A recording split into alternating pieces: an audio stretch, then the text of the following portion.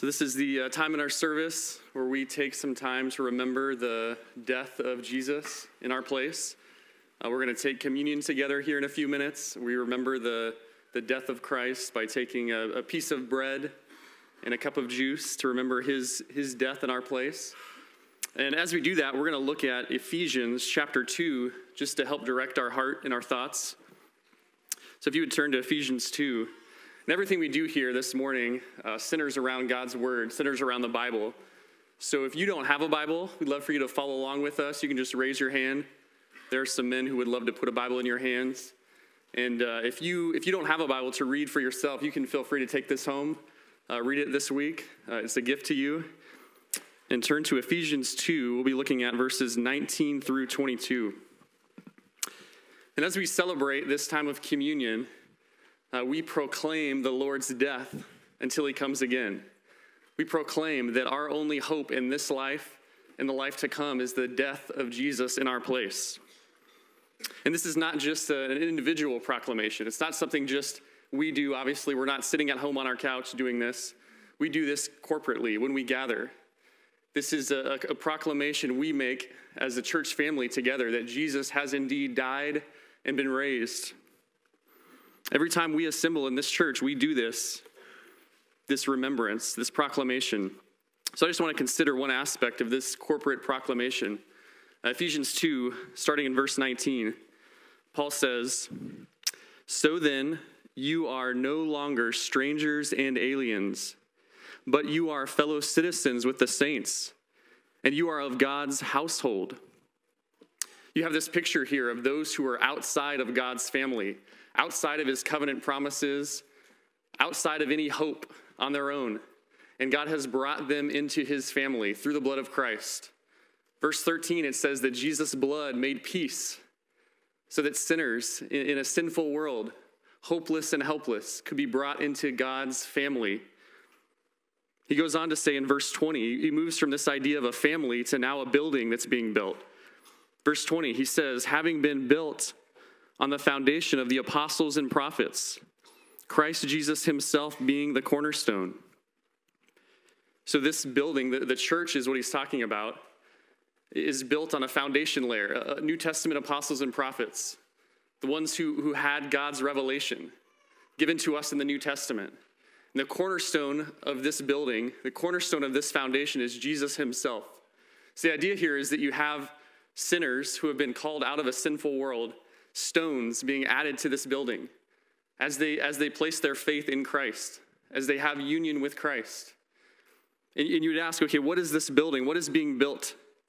Well, verse 21 and 22, he's going to tell us what this building is. Again, this is the church in view. And he says, in whom, that is in Jesus, the whole building being fitted together is growing into a holy temple in the Lord, in whom you also are being built together into a dwelling of God in the Spirit. So the church here is pictured as a temple, the very place where God himself dwells. This is the church, this growing building, as sinners believe the gospel and are added to this assembly. They are a temple to the Lord. Think about the temple in the Old Testament, this place where sacrifices were given, blood sacrifices so that worshipers could come, a place where God manifested his presence on the earth. Well, in the New Testament, we find out the church is a holy temple to the Lord. God's people gathered, a holy temple. As individual believers are saved, as God works in their hearts, they are added to this growing building together. Set apart, a holy people who are manifesting the glory of God, who are proclaiming his mercy, who are worshiping the King of Heaven together. People who demonstrate by their lives the transforming power of the gospel. And we look down at this, written 2,000 years ago, and then we look around this room, and you see that God is indeed doing this. On the other side of the world from where this is written, there are believers, sinners who have been called out of the world into God's family through faith in the gospel. And we get to celebrate this morning a membership Sunday. We get to add new members into this church family. And at the end of the service, we're going to read a membership covenant, really a promise before the Lord to each other that we are committed to one another, to living this Christian life together. Well, in one sense, every time we take communion, we do this. We put a flag in the ground and say, we are committed to one another, and we are committed to Christ. And we've been called out of a sinful world into God's family. That's what we're doing when we take communion. We're proclaiming the Lord's death, his resurrection. We're proclaiming that we are part of his family through faith in Christ.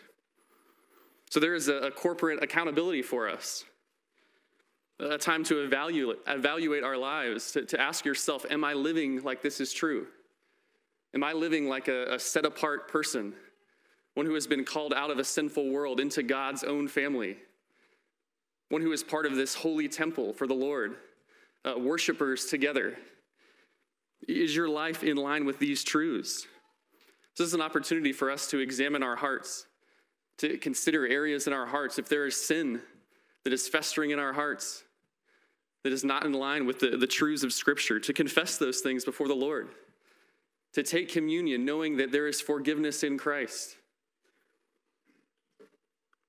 And there might be some in this room who are not part of this family. The church is not just those who are physically gathered. There are people that gather on a Sunday, even in this room, who are not part of God's family. Those who are part of God's family have been changed on the inside. This is an internal reality. So you might be here this morning because a friend brought you. You might be here because your parents make you come on Sunday. You might be here because that's just what you do. You just come to church on Sunday. But you must know that going to church on Sunday, doing good things, doing religious activities, those things do not reconcile you to a holy God. Those activities do not earn God's favor. God does not smile favorably upon you just because you show up at church on Sunday. God is not smiling favorably upon you just because you might open the Bible, because you might be a good neighbor, be a good friend. God smiles favorably on his Son. And God the Father smiles favorably upon those who have placed their faith in that Son, in Jesus. Because Jesus went to the cross and took on himself the wrath of a holy God in the place of sinners.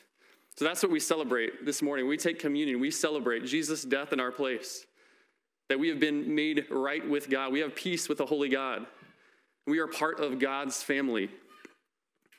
And if that's not you, we would just ask you to pass the bread and the juice by when it comes. And we would also plead with you to be reconciled to Christ. He is a gracious Savior.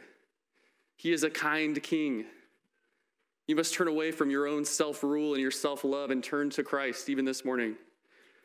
In Christian, you have an opportunity again to remember that you are part of God's family. Not because of anything you did, not because of where you were born, not because of what church you grew up in, not because of your own family, but simply because God was kind to you. God was kind to open your eyes, to see the grace in the gospel. So we get a chance to remember again God's grace to us through the death of Christ. So men, would you please come forward, serve us? If you are in Christ, whether you are a member at this church or not, but you are part of Christ's family, you believe in him as your Savior, as your King, you can join us in taking the bread and the juice. You can take on your own as your heart's prepared, and then Omri is going to come back up in a minute and lead us in a time of pastoral prayer. So go ahead and take on your own.